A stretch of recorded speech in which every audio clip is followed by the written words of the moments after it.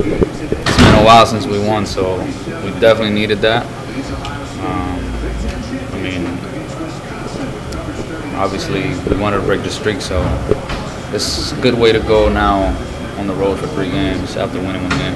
How did you feel out there today? It seemed very, very fluid. You seemed to see the court really well. How different were you out there today than maybe the last few games? I wasn't thinking today. The last couple of games I was thinking. I had a conversation with my mood, and I'm not good when I think. It's all instincts with me, and doesn't mean I'm going to be perfect, but I'm going to be myself. And when I think, I'm not myself, so that's what I was doing today, just being myself out there. A lot more smiles from you out on the court today, too. I mean, we were winning, too, so. Talk about the fourth quarter, the comeback they made, and how you guys were able to fend it off. Yeah, that was scary. That was scary, but I think sometimes when you get a big lead, you tend to relax, especially late in the game, and I think that's kind of what happened with us. Gave them confidence, and once you relax to that extent, it's a little bit hard to pick up yourself back to where you were playing, to that level. But I'm just happy we were able to come up with the win. Recovering from the injury and starting out the season slow, how much does this do for you and your confidence? I'm always confident in myself. Like I said, if I think, then I'm not myself. But I never lose confidence in myself. I mean, last game, I was 3 for 12 from 3, and this game I came aggressive. You know, I just got to be myself, and the rest, whatever happens, happens. With a lot of injuries and people out, talk about what you can do and what other players can do to keep that momentum going during the game. I gotta bring the energy every day. It'll be more challenging, obviously, because we have less players available, which means more minutes being played, so you get fatigued. But that's not gonna be an excuse. You know, we lost a lot of games, so it's time to win some, and whatever it takes, that's what we gotta do.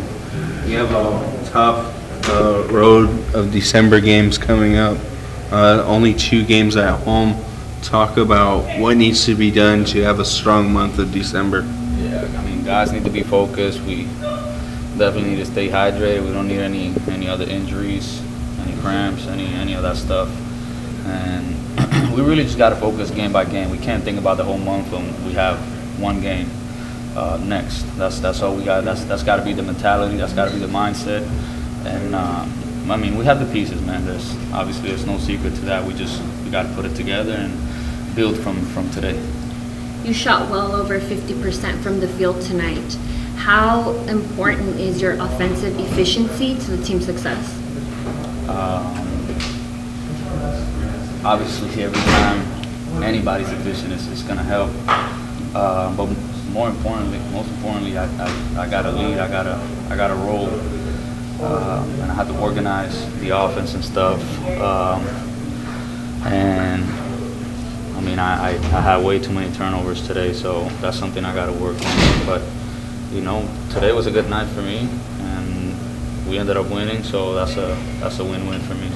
And in your opinion, in what ways did the defense help snag the win tonight? I think we took advantage of the fact that they had a back-to-back.